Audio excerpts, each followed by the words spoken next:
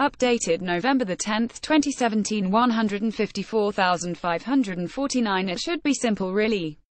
Just produce the evidence. The big business lobby group, the Business Council of Australia, is relentless in prosecuting its case that a company tax rate of 30% is uncompetitive. Unless that uncompetitive tax rate is cut, according to the BCA, Australia won't be able to attract the investment needed to grow the economy, increase productivity and boost jobs. Foreign investors will look at Australia, be put off by the high taxes here, and take their money elsewhere. The BCA has an enthusiastic supporter in Federal Treasurer Scott Morrison, who used the news the US, UK and France are considering lowering their company tax rates to push his own low-tax barrow. We risk Australian businesses and Australian wages because we can become stranded on an uncompetitive tax island if we fail to respond and act accordingly, Mr. Morrison said. But where are the examples of companies taking their investment to other countries because tax rates are too high in Australia? If the Business Council of Australia's assertions are correct, you would expect it to be able to point to evidence to support them. It can't. The BCA case. When the ABC asked Business Council Director and Chief Executive of business software maker MYOB, Tim Reed, to provide examples of foreign investment that has been diverted from Australia because of high taxes, he couldn't. All Mr. Reed could do was point to big businesses wanting tax to be lower. Who doesn't? You saw General Electric down here recently, you saw JP Morgan down here recently. In the press, all of them saying how important it is that Australia has a competitive company tax rate for US corporations like them to invest here, Mr. Reed said. Which is not quite what JP Morgan boss Jamie Dimon said in an interview with the Financial Review newspaper during his visit to Australia last month. People will still invest money here in Australia. They still like the Australian system, Mr. Dimon told the AFR. Australia is a rich country, but it should be on alert that it may have to do something with its corporate tax rate over time. So, for the head of one of the world's biggest banks which finances a lot of investment in Australia, this is a good place to invest, and tax, while on the radar, is not central to its concerns.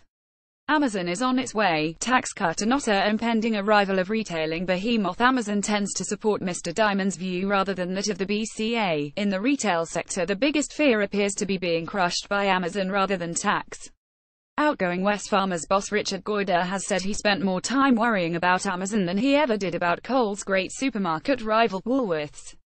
Amazon will eat all our breakfasts, lunches and dinners, Mr. Goyder once famously remarked. If the BCA was right, Amazon would not be planning to invest billions of dollars in Australia because the company tax rate is too high.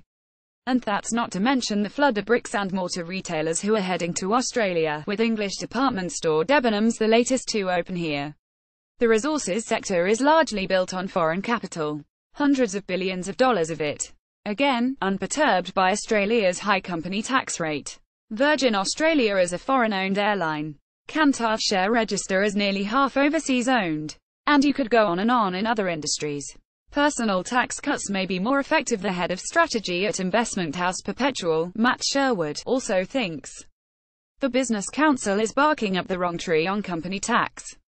Mr. Sherwood says the BCA approach betrays a lack of understanding of what drives investment.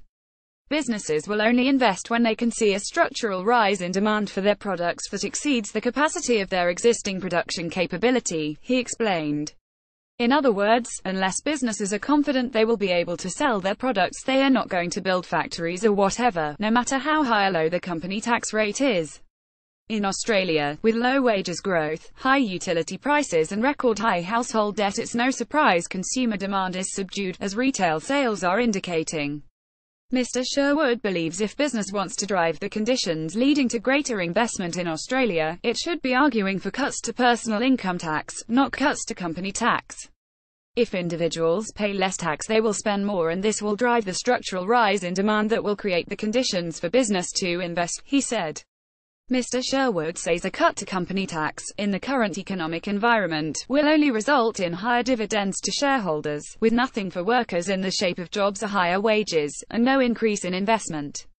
Topics: Economic trends, globalization, economy, tax. Australia first posted November 10, 2017, 061033.